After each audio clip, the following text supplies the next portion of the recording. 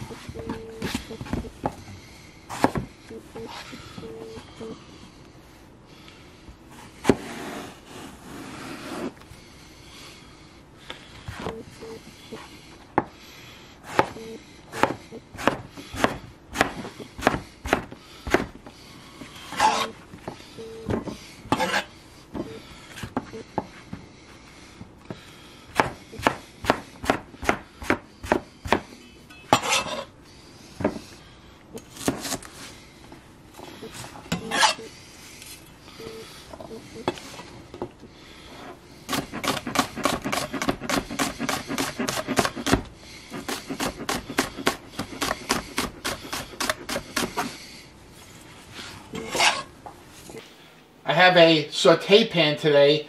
I'm not using the wok just yet. So I'm going to use the saute pan because it has a lot of surface area. I like that. I'm going to spray it with just a little bit of spray oil. And that's all the oil I'm using. That's it. And this oil will be absorbed into the eggplant, so I don't want to use too much. The pan is hot on medium heat. I'm going to add the eggplant. And I use 2 Japanese eggplant. That's the long, skinny, purple eggplant that has very little seeds and a nice, firm flesh. Now what I'm going to do is take the cover and cover it. What that does is it forms kind of like an oven. So it's going to saute it, but at the same time it's going to roast it. Hey, this eggplant is going to take about 10 minutes to cook. So every once in a while just give it a stir and cover it up like every 2 minutes or so, just to make sure it doesn't burn. It should be getting brown and it should be cooking nice, kind of steaming and sauteing. That's really good, less fat, very healthy and very delicious. While my eggplant's cooking, I'm getting started on the sauce. Adding 1 onion that's been small diced, 1 red pepper and 1 green pepper, all small diced.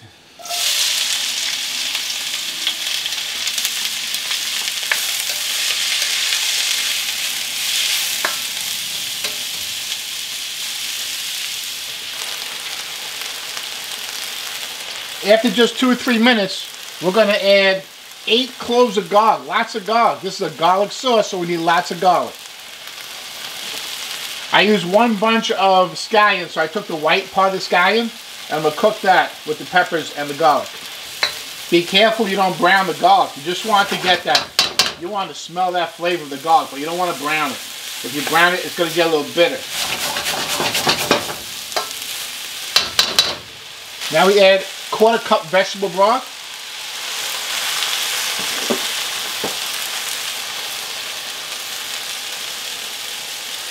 2 tablespoons of Shaoxing Wine.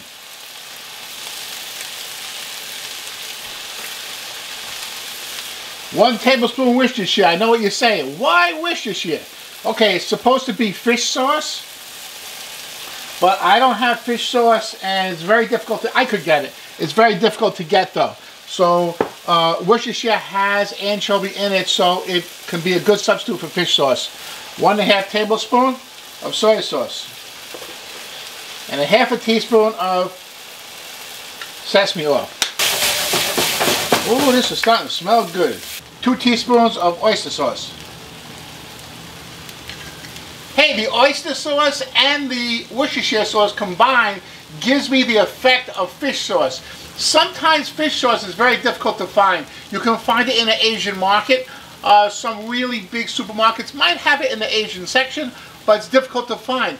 Fish sauce is fermented anchovies, basically. So, oyster sauce has the oysters, which is kind of fishy, and the Worcestershire has anchovies in it. So that's my substitute. A little bit of Worcestershire, a little bit of oyster sauce, and I can do without the fish sauce. That's smelling great.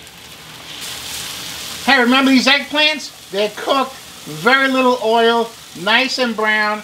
Let's add it to the sauce.